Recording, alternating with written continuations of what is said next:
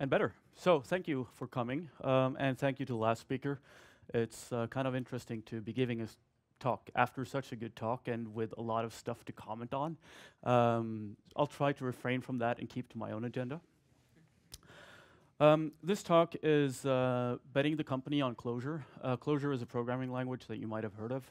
The premise for the talk is that on a lot of conferences like this, there's people coming and presenting new tech, and they're saying like, hey, we got this thing called Flex. You should really try it. It's really great, and it's going to work super well. You have Java server faces. It's super nice. It's going to revolutionize everything. But that's really easy to say as the tech emerges. But you have very few sort of retrospective talks.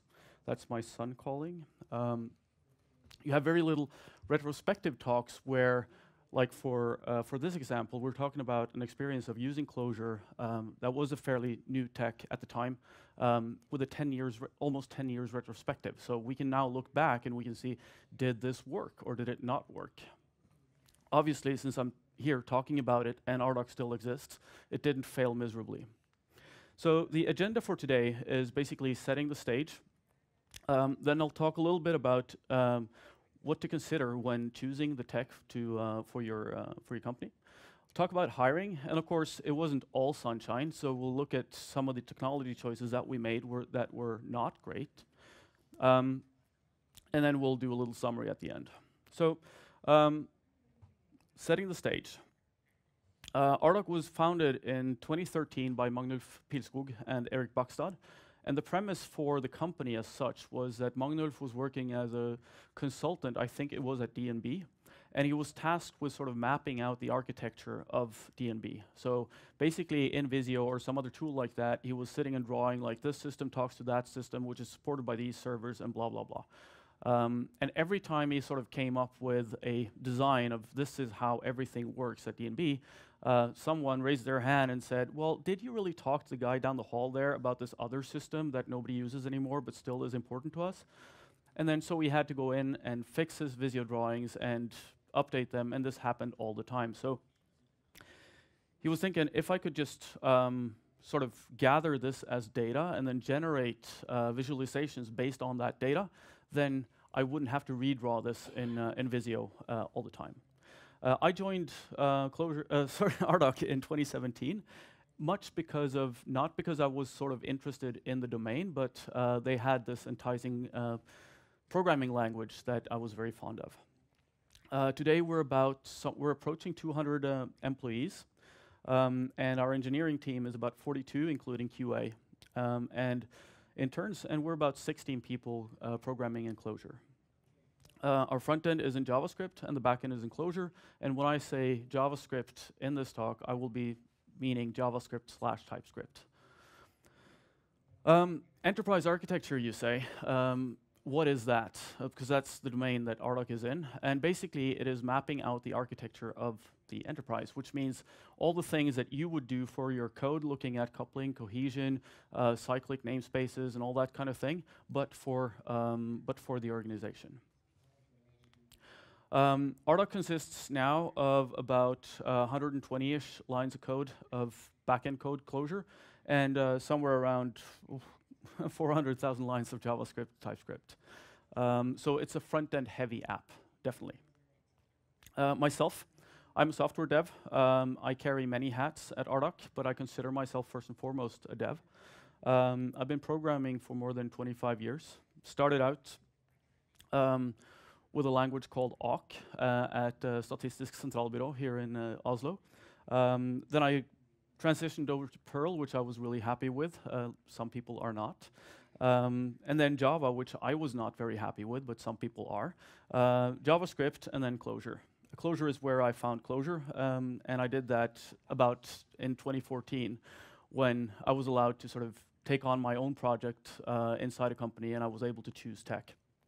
At that point in time, I was sort of very into functional programming, figuring out what that was. And I'd been looking at Scala, and I'd been looking at Clojure, and it was sort of 50-50, but the reason I chose Clojure at that time was that Scala had a lot more syntax.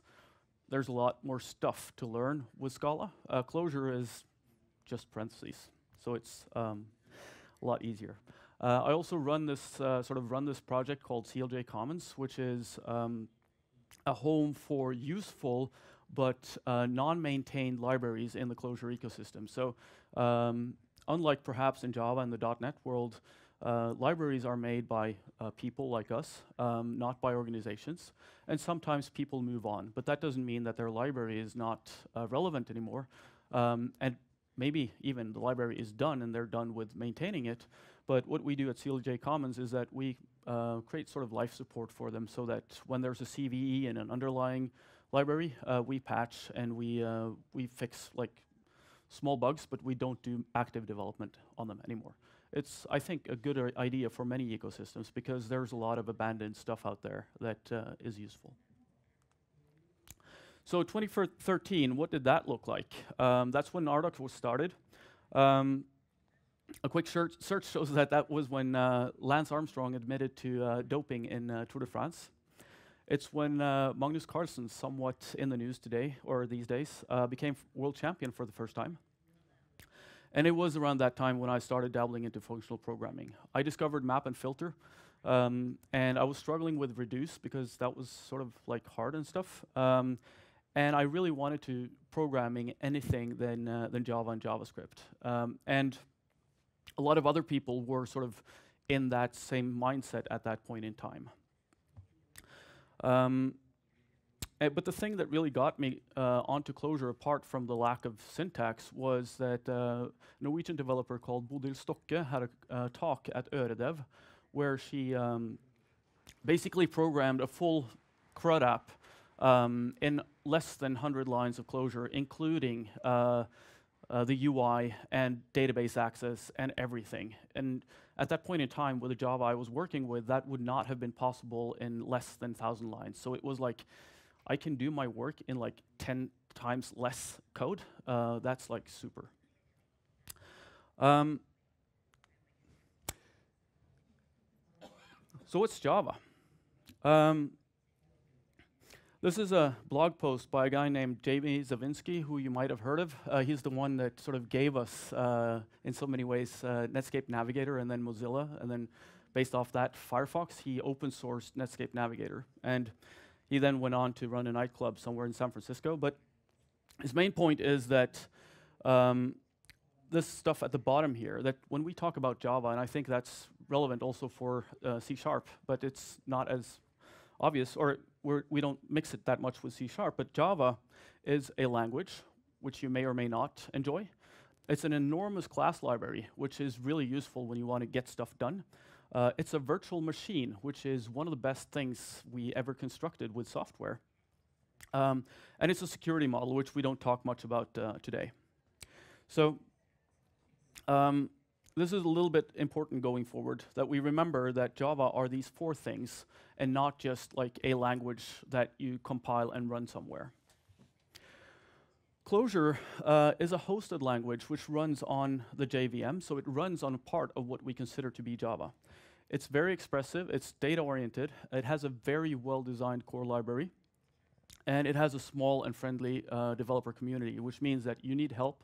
It's really easy to reach out to people. And if you want to get involved in the Clojure community, it's much easier, I find, than sort of in the Java community, which is more enterprisey and it's harder to get on the committees of people deciding where things are going. Much easier to be influential in a small and friendly community. JavaScript, which we also use, is a fairly nicely designed language, considering that it was implemented in 10 days. It's a great compilation target, so ClojureScript, a dialect of Clojure, compiles down to JavaScript so you can use it in the browser. And it has some good parts, and it evolves really quickly. TypeScript is a superset of JavaScript with gradual typing. It's got a nice dev environment. It's getting to be where ClojureScript was in 2014 or 15 when Figwheel, like this hot code reloading stuff, came about. And of course, me being a dynamic typer myself, if it weren't for the types, it would be really, really nice. So, when you choose tech, please consider ideas over implementations. So, if you look at some new shiny tech, look at what kind of ideas that tech brings to the table. Don't look so much at don't get enthused by the implementation. Think about how you can take those ideas and put them into your own tech that you have. Look at what the problems that tech was meant to solve. Do you have these problems?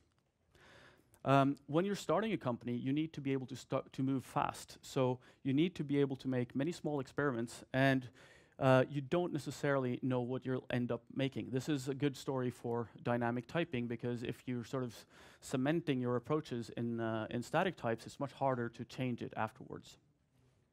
Also, look for tech that gives you leverage. Leverage means access to a lot of pre-made stuff. It also means writing less code to achieve the same thing, because if you can write less code, then you need less developers, and as we will see, developers are sometimes hard to find. Prepare for success. Most of us, when we think about preparing for success, we think about you have to scale out Kubernetes everything and Elastic everything.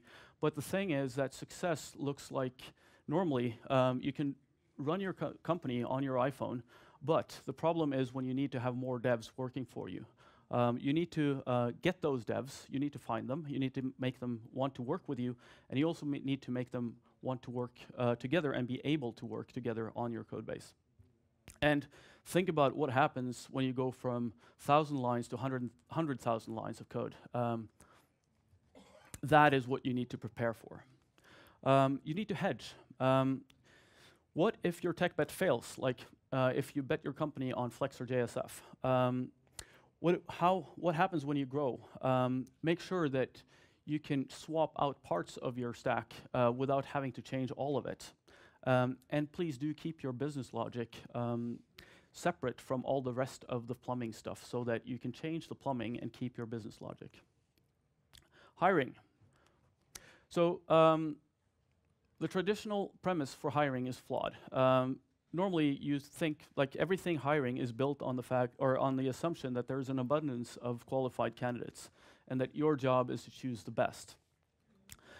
But in reality, you're lucky if you can reach the candidates that you want. And once you have a candidate that's somewhat qualified, your job is to sell the company to that candidate so that he will be interested in joining. Yeah. And in 2013, in this, at Oslo Spektrum here, my former boss, Simen Jørgensen, held a talk called The Economies of Scala. And basically, his premise was that everyone is looking for devs, and you need to differentiate. And what he found was that through some research, choosing niche languages gives you less competition. And if we look at Finn for this month, we see that we have like 140-ish Java positions open. We have 110-ish JavaScript positions open. And then we're going down to Scala, Clojure, and Haskell. And like, if you're into Haskell, you know exactly where you should go and apply for a job, right? That's that one company. But if you're want to have a Java job, then there's the choice is so big. So it's really hard for the companies looking for Java devs to find the devs that they want. And there's also this thing about which Paul Graham calls the Python paradox. Using niche languages gives you smarter programmers. Not to say that people programming Java or C# are not smart, but the people who choose to program in niche languages, they actually go to an effort to learn these languages on their own. And so the language you should learn to get a job is not the language you learn to get a job. So in a way saying that the language you learn to get a job is Java, but the language you should learn to get a job is Haskell or Clojure. So learn the language that you want to work in and find the job that has that language. And for us at Ardoq, this is sort of kind of interesting because we see that in order to find one front-end candidate that we're willing to extend an offer to, we need to have 200 candidates. Whereas for the backend position, we need less than 10. So also in terms of hiring, it's so much easier to hire for Clojure devs because they see that we are a Clojure shop. So once we have a job offer open, they come to us, and they're generally they seem to get through the hiring process easier than the JavaScript devs. When hiring, look for asymmetric compensation. So that is compensation that is more valuable to the employee than it is costly to you as an employer.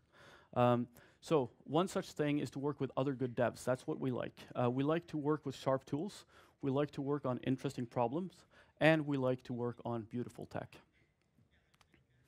And there's a reason there's no beautiful American cars, is that American managers don't know what beautiful is. So when you join a company, make sure that you join a company with a strong technical leadership that has the ability to see what a beautiful tech is. So, all sunshine? Nope. We chose Backbone and jQuery. Not a good choice. We're paying for that still. We're constantly migrating off Backbone, and the code that's written with Backbone is not the most beautiful code we ever saw. MongoDB, while it's a great choice when you're starting because it lets you move really fast, because it's dynamic, you can stick anything in a collection. It's also really not so great when things grow, because you don't know what's in your database. Anything can be in your database. And also our data model is highly relational, so Postgres is a better fit for us. I'm running out of time, so I'll skip the story about the ugly woman in the cave, but the point being that these are just my observations. This is one data point. You could call it anecdata. And I can't promise you that if you choose Clojure for your next startup that you will be successful. But there are some tips that might be worth pondering. So the tech that you choose is a strategic choice, so choose wisely. Don't get married to it. Make sure that you have a way out should it be wrong. And remember the economies of Scala and the Python paradox. Thank you.